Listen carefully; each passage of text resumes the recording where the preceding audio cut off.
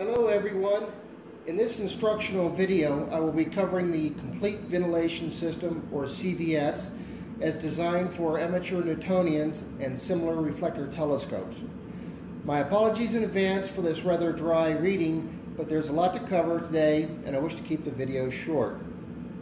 Since this is an active system, it seemed a video would best capture the essence of the concept, and what you are currently viewing is a portion of the system in action. So what is the C.V.S? It represents a holistic or system-wide approach of ventilation versus the more traditional separate methods. First and foremost, it offers uniform temperature acclimation of the primary mirror, and it does this without introducing astigmatism or overcorrection. It offers concentrated boundary scrubbing on both sides, along with enough airflow volume for optimal cooling. It can keep both the primary and secondary fog-free, dew-free, and without a dew heater. And by using its design in concert with operational techniques, it reduces the acclimation or accumulation of dust. We'll be covering familiar territory today, like mirror cooling and boundary scrubbing, along with some less known concepts like an outflow column, heaterless secondary defogging, air curtain, etc. This video is not by any means a study in fluid dynamics or thermodynamics. However, a few aspects from both fields will be touched on where applicable. This design has been condensed into the simplest form possible. It is suitable for ATMers as well as DIYers who would like to modify a commercial scope. By using foam, wood, plastic, and other materials, and by switching to radio fans and optionally adding a good, preferably HEPA-type air filter, it is a moderately easy and low-cost project. This video contains guidance to assist in a successful implementation. All right, this page is a list of constraints that I have assembled for selecting a candidate telescope. I'm not going to read it here, but you can pause it and read it at your leisure. Right, this is a list of operational procedures that, if implemented, will help you to get the best performance out of the system. Again, you can pause this and read it at your leisure.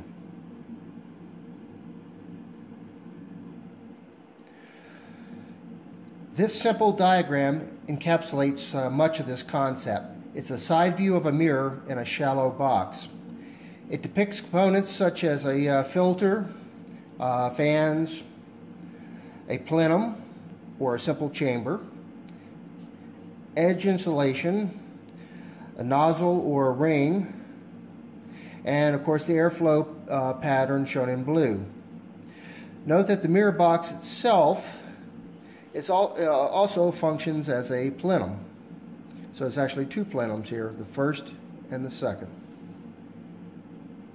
This design has been reconfigured into a much more compact arrangements for Kriege-based and tube-type scopes, and I'll show you a couple examples. Here the design has been adapted to a tube-type telescope, such as a sonotube or whatever, and you'll notice it has the same elements but in a slightly different configuration. Filter, fans, plenum, the director ring, and a view here from the end. And here is a slightly different version from the first, which compacts the fans and the plenum into a single unit to fit a variety of Kriege-style scopes. It can have a deep mirror box or a shallow mirror box, and it can be square or round. It really doesn't matter. Okay, what we're looking at here is the back of a Dob mirror box. Only the fan and the filters are important. Equivalent versions can take many forms or shape. So in this case we have a HEPA filter here on the outside, and we have some radio fans on the inside. This is just an example of many possibilities. And by the way, while I'm here, this stick will be used to demonstrate air movement and is made with a piece of toilet paper. so as you can see, I've spared no expense for this video. These old school telltales are better than smoke for the video and will help you visualize the various movements. Plus, I won't have to wear a respirator and sound like Darth Vader. Okay, this is an example of a hollow plenum or a chamber with a perforated diffusion baffle in its center. It is located inside the mirror box. It is made from a lightweight plastic foam, and its shape can also vary greatly depending on the scope structure. Its first purpose is to turn the output of the radio fans and direct the airflow for an even 360-degree dispersion. Its second purpose is to minimize cold spotting of normal expansion glass by reducing velocity in the central region. The baffle airflow merges with a much larger flow, exiting it at a higher rate from the round perimeter port. I'll show you that now. Here in the center we have a lower amount of airflow from the perforated baffles. Around the edge here we have a much higher velocity. As you can see, it's 360.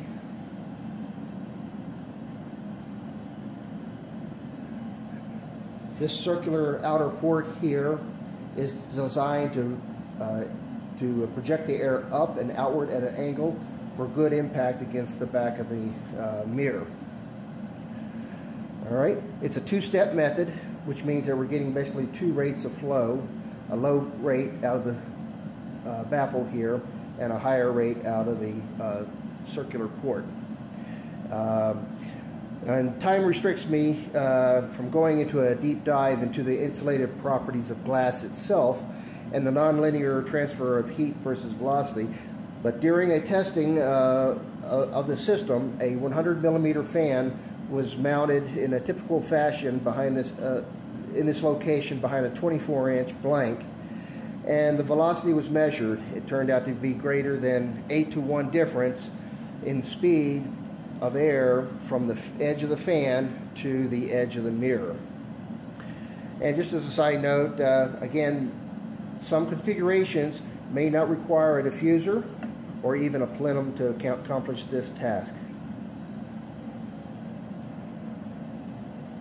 Okay, this shot is to show the orientation and relationship to the mirror and the typical support cell. When assembled, the perforated diffuser clears the mirror by about a ½ inch in the center here. The baffle, the perimeter port, and the obstructing cell components, meaning everything we use to hold a mirror up, all these components here, combine to present a completely turbulent airflow pattern. This means that heat transfer from the mirror's rear boundary layer is by kinetic interface. And we'll revisit this a bit more when we discuss the front side.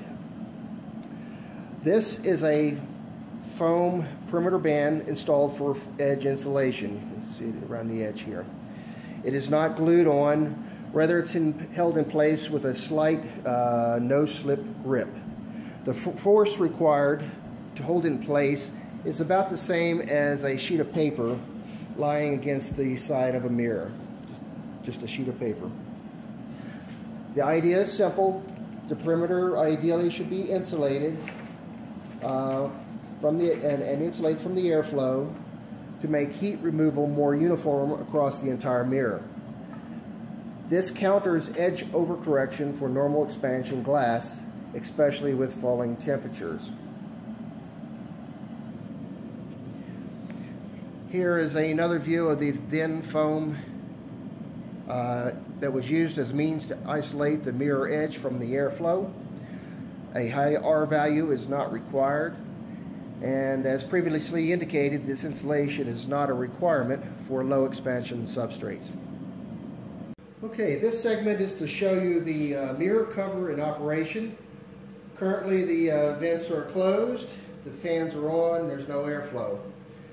Turning the knob will open the vents.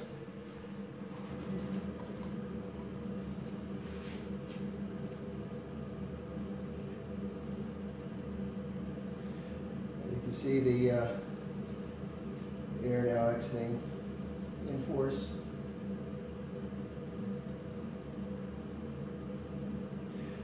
So these telltales will show you the direction of flow, but they don't give an indication of system volume.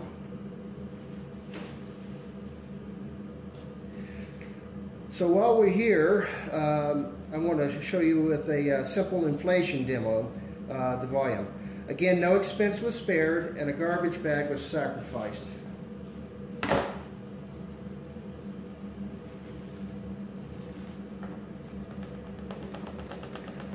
It works out to be about 1 cubic foot per second at maximum speed through the system, including filter, turns, and vented cover. This diagram is the same as the one shown earlier, but the mirror cover is on. Note that the airflow pattern in the box and above the mirror is identical whether the cover is on or not. Later, when you see how radial cooling and scrubbing is accomplished, you'll understand why it's important to exhaust the air from above the center of the mirror and not the side. This diagram here illustrates the airflow from a bird's eye perspective above the mirror, with the arrows indicating the general velocity of the air. There's also some regions here that are indicated: laminar, transitional, and turbulent, and those will be discussed more in a bit. This is the location of the director ring. It and the mirror itself form a annular nozzle or gap, and this here is a sample of the material. It's made from a foamed plastic, and you'll note that it comes down to a fairly sharp point, but not razor sharp, on the bottom edge here, and that's important for the airflow. All right, here's some examples of the director ring. These two here, the center and the right one, are acceptable. The one on the right is the one that I used because it was easier to fabricate the director ring using standard woodworking tools and techniques. However, the one in the middle will work equally well.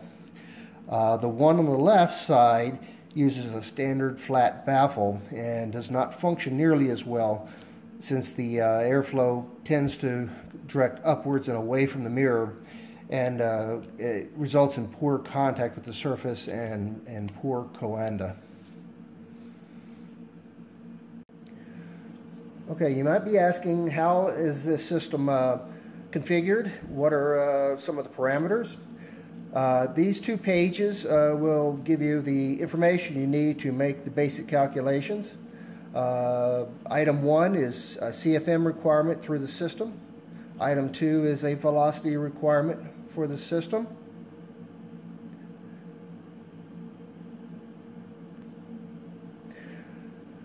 Item 3 here is the distance the ring needs to be away from the mirror. The 4th is the length of the gap, and the 5th is the distance of the ring above the mirror. And I've given some information here to help you calculate these parameters. Okay, now on to the results. I'll start with the telltales placed over the mirror and the fans off to show room ambient as a baseline. Fans are on, and the airflow can be visualized across the mirror from edge to center. Carefully note how the flow starts at the edge and quickly builds towards the center as fan RPM and pressure increases within the mirror box. I'll repeat this a couple of times. Again, note how it builds from the edge to the center and the speed.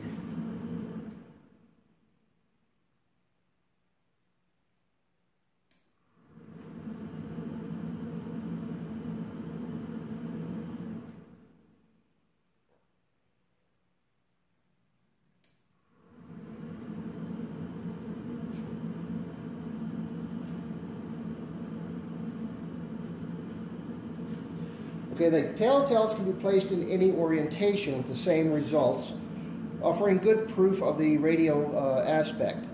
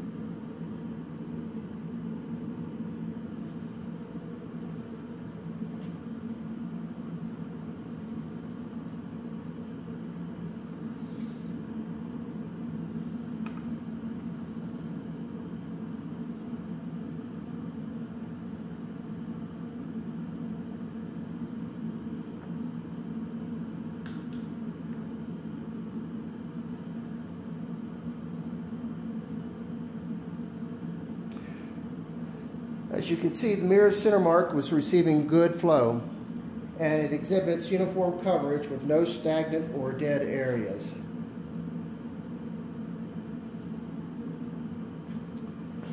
We'll zoom in just a little bit here, and move to the side, move to this side.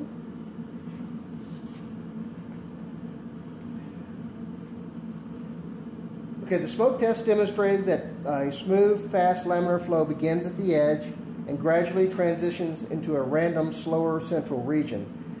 This can be ascertained here somewhat by carefully studying the direction of the tails. Small, fast movements bending inwards near the edge, giving way to slower, more random oscillations in the center.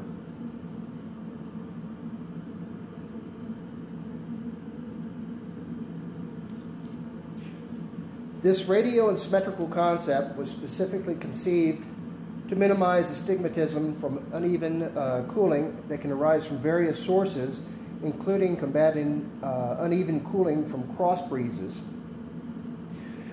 Although the front and back are both radially cooled, the front is very different. The back has turbulent flows and the velocity roughly equaled by design. We were able to do this because we can build stuff behind the mirror. However, building stuff in front of a mirror is not quite as practical. So instead, we start with a laminar flow at the edge or nozzle, which travels inward for about 1/3 of the distance of the mirror's radius. The flow begins to devolve into a transitional zone, also known as Reynolds. Finally, it devolves further to become completely turbulent in the central region, albeit at a lower velocity than the edge. Please note that in the C.V.S. system, laminar flows are used solely as a transport means to the center and its heat transfer characteristics. It is not useful for modifying a boundary layer optically. Optical transparency of these flows is accomplished solely by elimination of the boundary layer through full acclimation. I mentioned earlier that turbulence-based heat transfer from the boundary layer was by kinetic interface. This is different from a laminar flow's heat transfer, which is friction-based. Therefore, if the entire mirror face was subjected to only one or the other type of flow, then the greater velocity at the edge would mean that the edge would cool much faster than the center. However, the transfer rates and velocity between flow types are inverted, and I've used this to our advantage. Where the velocity is highest nearest the edge, the transfer rate from laminar flow is low. And in the center, where the velocity is lowest, the transfer rate from turbulence is high. So despite the velocity difference, a remarkably even heat transfer rate occurs, and this without building any stuff over the mirror.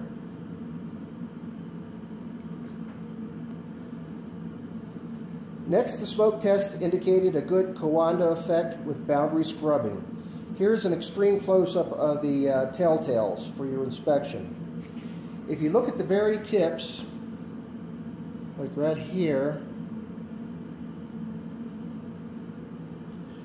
you can observe their rapid movement at roughly 1.5 millimeters above the mirror's surface. Still above the boundary layer, but close enough to illustrate. Now I'm going to vary the fan speed for a better perspective of the system's in-session performance. We're of course on high now. I'm going to set the fan speed about 50%.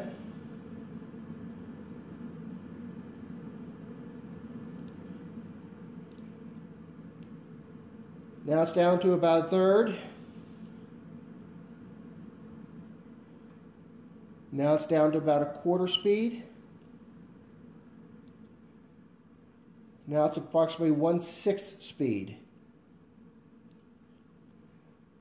Anything below about 1/3 speed here on this setup is inaudible outside. As you can see, it's still offering boundary scrubbing to the center. And I'm going to back out the camera here so that you can get an eye of total coverage.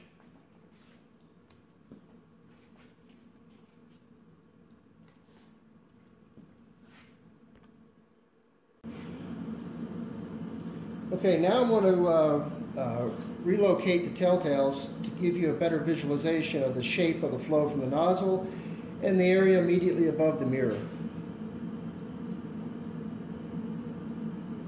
So I am now about 2 inches above the glass. As you see, the telltales in the end are not doing anything. However, the central region is quite active, and about 1/3 of the way in, you can see the telltales are starting to move, and that's showing the area of transition or Reynolds. As I move up, I'm about 4 inches above the surface, and as you see, the taper is continued, and now we have a strong central region. Now I'm about 8 inches above the mirror, and as you can see, the column is formed in the center, and I call this the outflow column. It's a stream of air that's centered and perpendicular to the mirror.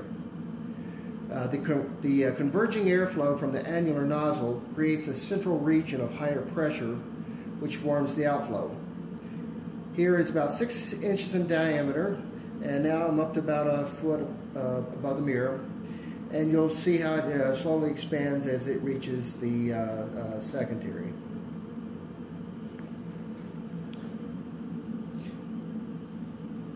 So now we're looking at the outflow column immediately below the secondary at the top of the scope. As you can see, the column is very much intact, and it is breezing the face of the secondary very well.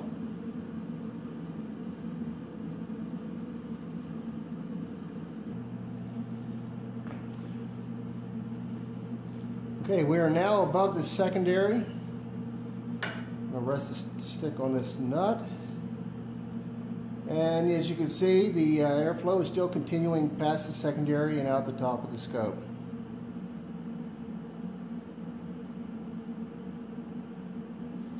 The air hits the secondary and of course goes around it. However, because this is a large secondary, a disproportionate amount of air also gets blown towards the focuser. I'll try the other way here.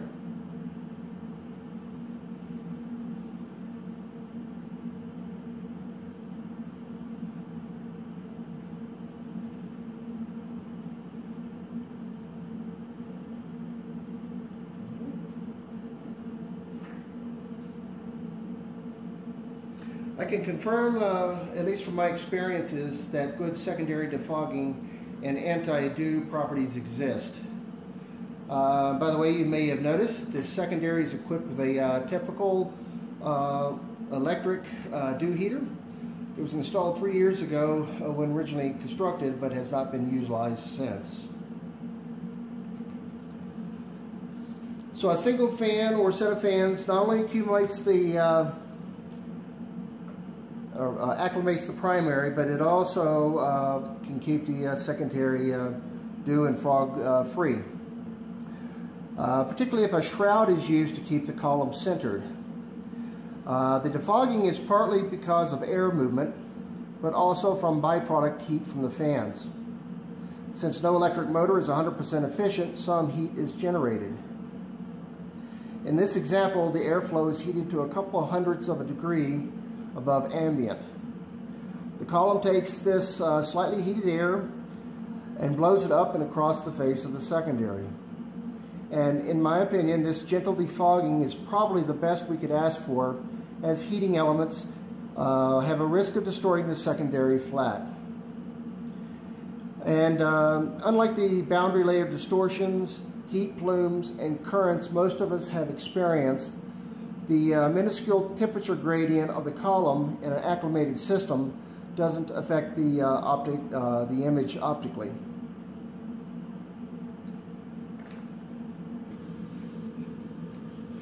There's another unique C.V.S. benefit that comes in the form of an air curtain. This phenomenon should not be underestimated in its ability to separate the mirror surface from dust, particles, and even some insects in the environment.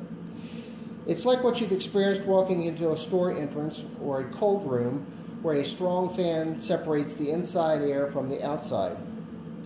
For those who wish to study this in more detail, it is described as a non-recirculating type air curtain against a solid or single surface.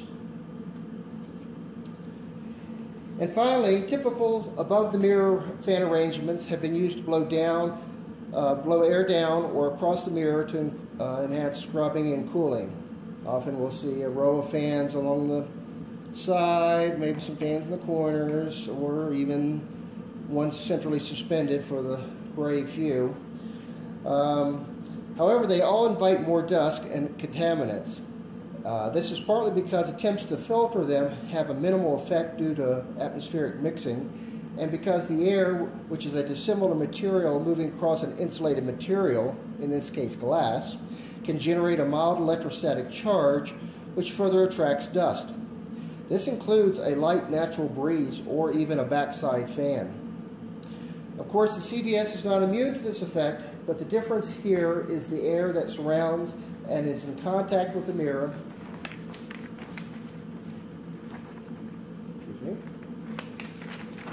is filtered. So in summary, the C.V.S. counters astigmatism and overcorrection from uneven cooling that emanates from multiple sources. It provides vigorous boundary scrubbing on both sides for fast heat transfer. It offers gentle and primary-secondary defogging. It provides physical protection in storage and while acclimating.